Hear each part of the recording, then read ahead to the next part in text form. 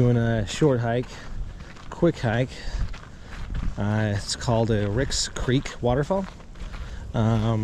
This is up in Ford Canyon in Centerville, Utah. This is the last week of March here, or not March, February. And beautiful day, almost high 50s temperatures, snow in the mountains, but it feels great in the valley. So we're like, let's get out, do a quick little hike. Got my pal Sarah.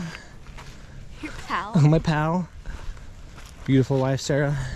And then, so if you look on all trails, the place for this hike starts way down there, and it's overgrown, kind of sucks to hike up.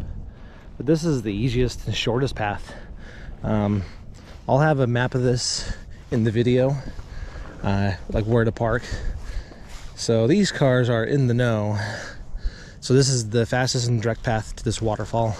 It's probably like a 5-minute hike from here, but kind of steep at the beginning, but it's not too bad at all.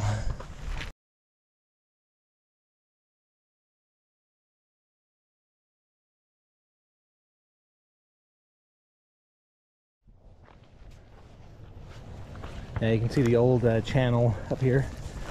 They would divert water from the waterfall area and have it diverted right here. Like a aqueduct or aqueduct. Oh, there's another one over there. Yeah, they're kind of just all over the foothills.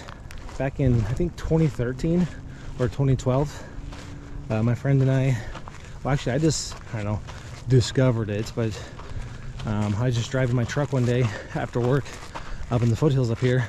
I was like, whoa, there's a waterfall up here. And so contacted a few friends, and we hooked up our rappelling equipment and built some anchors up here, and we actually rappelled the waterfall. So if you Google Jeff Guest and Ricks Creek Waterfall, that's our video that we made many years ago. So that's the normal path you take, the all trails path. We just bypass all of that and go to the best parts.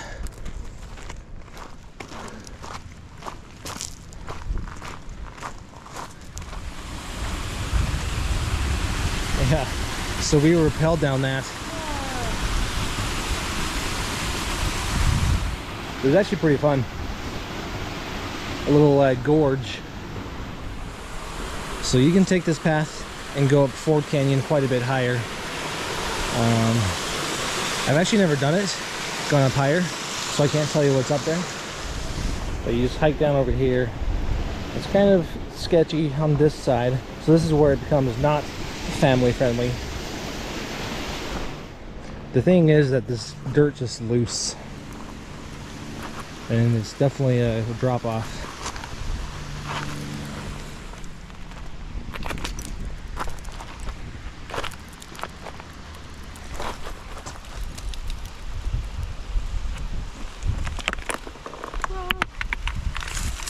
You can see the waterfall just right here, and at the base how there's a bunch of snow accumulation. It's kind of cool. We'll go down there and check it out. But hey, if you trust your kids from what I'm showing you, then good luck. But I don't think it's all too bad, but just some tricky spots. And Sarah's woozy from being sick, she said. But yeah, look at that. And in the summertime, this tree has the foliage, all this leaves, right? And it's beautiful. It's a great little picturesque waterfall.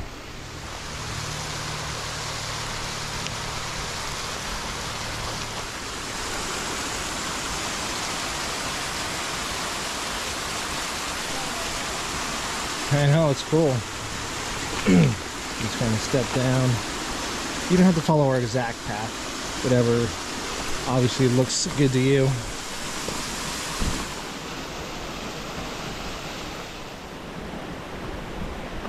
You did it. Good job. You can hear it.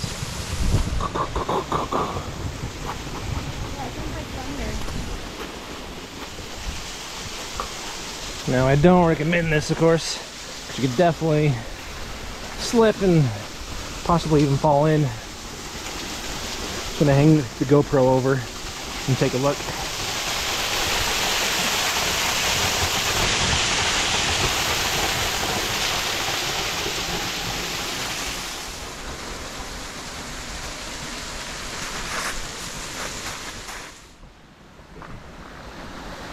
How did it feel? So cold. So cold.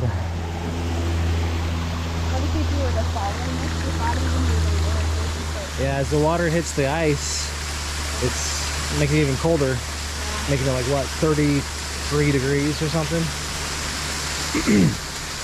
But you can see in the spring or summertime, how the trees will be out, the colors, the green. Oh yeah. And it'll be pretty right here. Little puppies and doggies. Yeah. Little Clark would love to go underneath this waterfall and cool down. That's about it though. Short and sweet.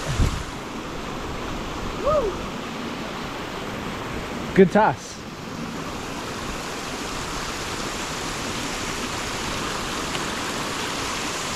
Good job. Beautiful place.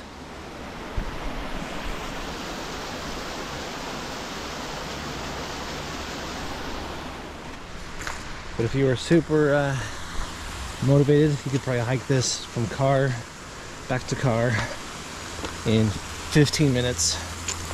Yeah, let's go up that path to your left rather than the path that we came down. Let's see what that path's like.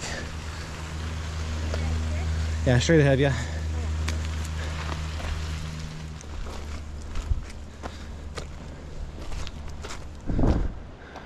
Yeah. So far it's easier.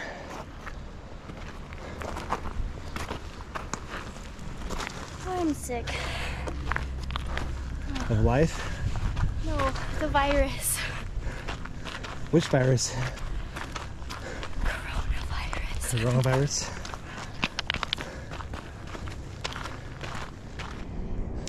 But that's it. Short and sweet. It took us about 15 minutes. What'd you think of that, Sarah? That was pretty. Pretty? Yeah, very beautiful. Is it a repeatable adventure? Yeah. I think Emma could do it. Kids like it. Little Clark too. When we get him eventually. Yeah, Puppy Clark. This is a good Puppy Clark. Puppy Clark Trail, yeah. And check out the awesome views too. There's no inversion or smog really anywhere. I guess it's starting to build up a little bit, but right now you can see probably 50 miles.